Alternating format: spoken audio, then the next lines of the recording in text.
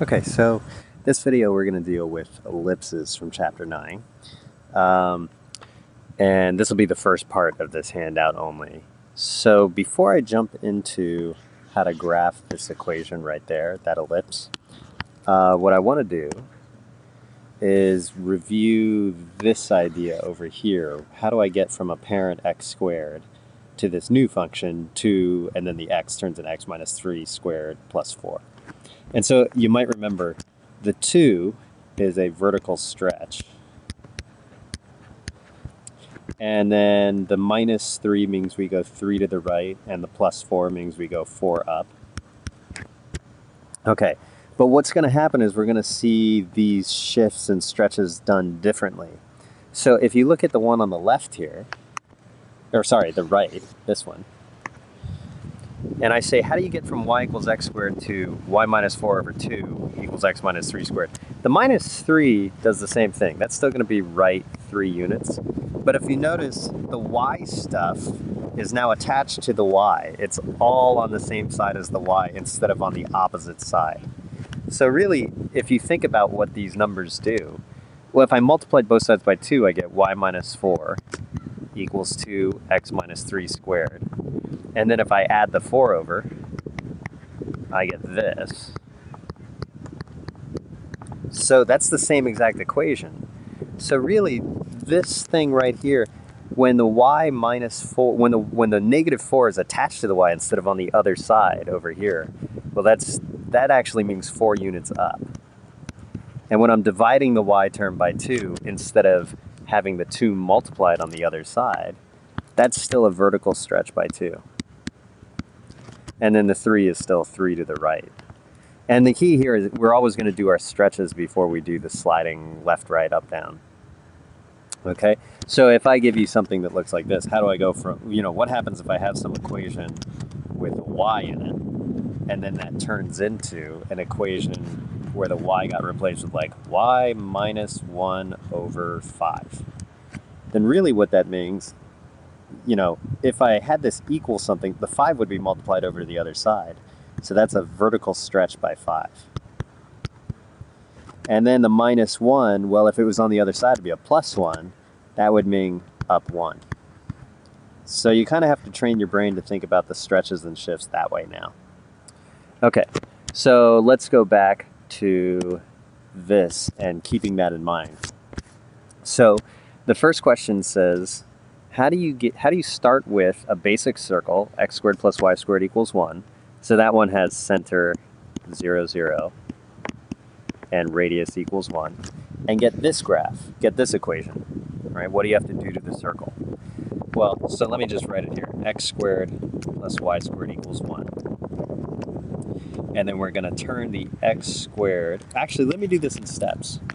First, we'll do the division. X over 2 squared plus y over 6 squared equals 1. Well, if I could multiply the 6 over, that would be a vertical stretch by 6. And then in a similar way, the x over 2, that's going to be a horizontal stretch of 2. And then if you look at the equation, well, I've shifted this around. The circles, the original circle wouldn't be centered at 0, 0, it'd be centered at 4, 3. So when I do this, x minus 4 over 2 squared plus y minus 3 over 6 squared. Well, the stretches stay the same, but now I've gone 4 to the right and 3 up. Or you could think of it as center point is 4, 3. Most people are probably going to want to jump straight to the center point, right? So basically, you're going to start at the center, 4, 3. And then instead of going up, down, up 1 and down 1, you're going to go up 6 and down 6, because that's the vertical stretch. And you're going to go left 2 and right 2. And then this would be the ellipse if you were to graph the whole thing. And you could figure out what these points are pretty easily. Okay. So in fact, here's the ellipse right here, right? So let me recopy this equation here. X minus 4 over 2 squared plus y minus 3 over 6 squared equals 1. So then the question is, how do those numbers relate to the graph? Well, the center point, the center is 4, comma 3, right? So let's come over 4 and up 3. There's the center point right there. Center equals 4, 3. Well, let me do this. 4, 3, center.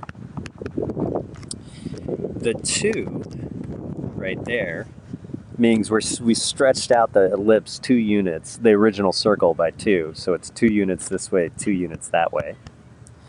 And then the 6, I'll do gray for the 6.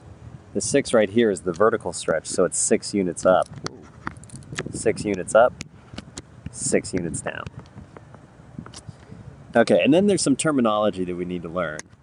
So there's this thing called the major axis. That's whichever axis is longer. So in this case, it's from top to bottom.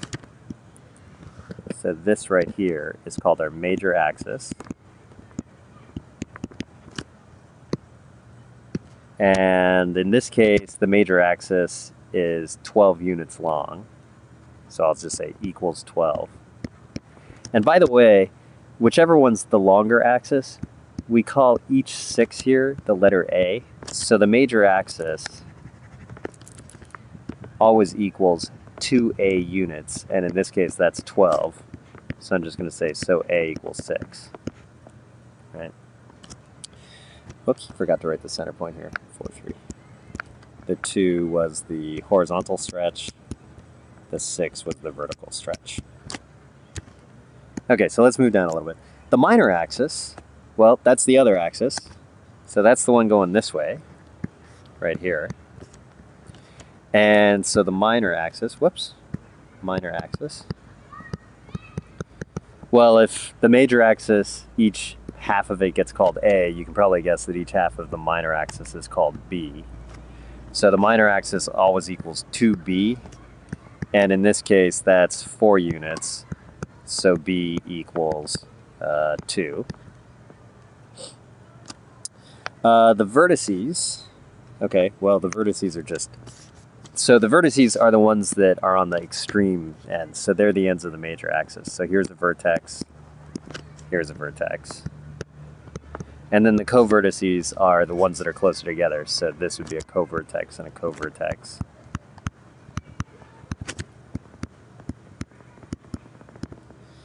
And then the center point we already have labeled. So, okay.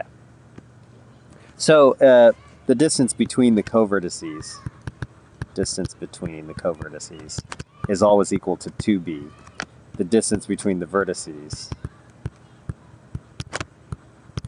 is always equal to 2a. Okay, and the major axis, that equals 2a units, and the minor axis equals 2b units. So for the length. Okay. All right, so let's look at 2. Graph the ellipse given by this equation. But notice the equation's not in the same form that we've been writing stuff in, because there's a 4 in front and a 9 in front. Okay, you might hear kids in the background here. All right, so let me see here. All right, sorry, I had to pause it for a second because a large pack of children just walked by. Anyway, so we've got this equation here.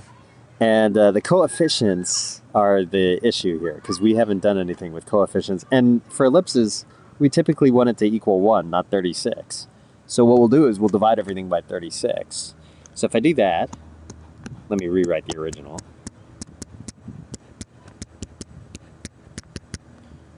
So if I divide everything by 36, then over here we get x minus 1 squared, and then 4 over 36 is 9. 9 on the bottom, plus, and then I've got y plus 2 squared, and then 9 over 36 is the same as a 4 on the bottom, equals 1. And then this is a little bit closer, but typically we want one big parenthesis squared, plus another big parenthesis squared equals 1. So if I put the 9 inside the parentheses, it becomes 3. And over here, the 4 would become a 2, because then I square it and get the 4 back. Okay, so this one, the center point, is going to be add 1, negative 2, because of the x minus 1 and the y plus 2. And then I've got a horizontal stretch of 3 and a vertical stretch of 2. So let's graph that. So the center point's 1, -2, so right here. And then I've got to go 3 units to the right, so 1, 2, 3, which puts this point at 4, -2. And I got to go 3 units to the left, 1, 2, 3. So that'll be -2 to -2. And then I got to go 2 units up, so that puts me right here at 1, 0. And 2 units down, which puts me at 1, -4. And then I just want to try and make that ellipse shape right here. I think the kids are coming back around. Okay. So the top and bottom, notice the top and bottom points are close together. So these are the co-vertices. And these are the vertices. So there's one vertex, here's the other vertex. I'm gonna pause. All right, so I paused for a second. I have no idea where we are in the problem. We've graphed everything. Let's see, we have the center point. We've got the vertices, we've got the co-vertices. How long is the major axis? Well, in this case, the major axis is horizontal as opposed to the previous example where the long axis was the up and down one. So this axis, let's see, it goes from -2 to +4. So the major axis is going to be 6 units long. And the minor axis is going to be from 0 to -4. So minor axis is 4 units long. And then it doesn't ask for this, but just for practice, remember the minor axis is 2b. B is this short distance right here then. So B is going to be 2. And A is going to be 3, right? Because the major axis is 2A and the minor axis is 2B. And the reason that I keep pointing out A and B is this is going to come in handy for our next lesson anyway. So, okay. All right, write the equation of the ellipse with a vertex at 3, 1 and a co-vertex at 5, 0. So really, you get 2 possible ellipses here. You get this one, but then 3, 1 would be a co-vertex, right? And we want it to be a vertex. So it's got to be the one that goes like this. Right here. So let's figure out the center point.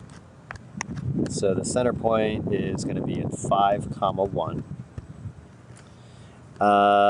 The stretch vertically was a 1 unit stretch, and the stretch horizontally is a 2 unit stretch. So horizontal stretch is 2, vertical stretch is 1, and center is 5, 1. So if we plug it back into our standard form, the center is 5, 1, so that'd be x minus 5 squared plus y minus 1 squared. And then we stretched it horizontally by 2, and we stretched it vertically by 1. And then we're stretching the most basic parent circle, which is x squared plus y squared equals 1. So this is our equation, and then we can clean it up a little bit. X minus 5 over 2 squared plus, and then the divided by 1, I can just get rid of that. So it's just y minus 1 squared equals 1. So there's our equation. Okay. Let's take a look at 4.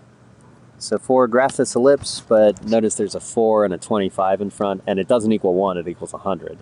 So I'll divide everything by 100.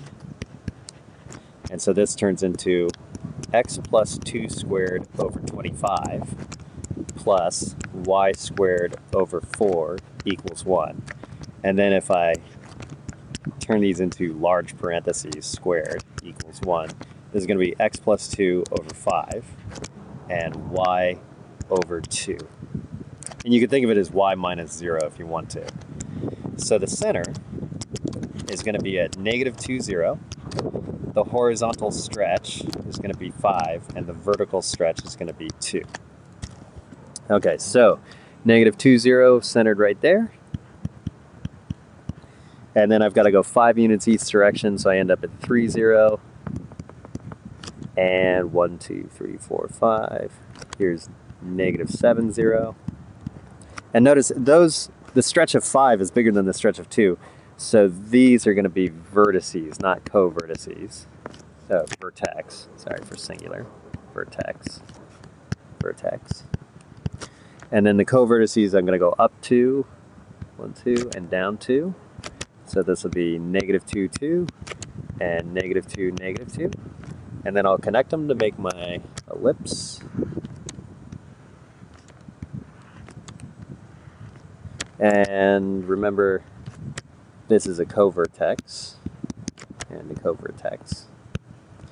And then this is the center.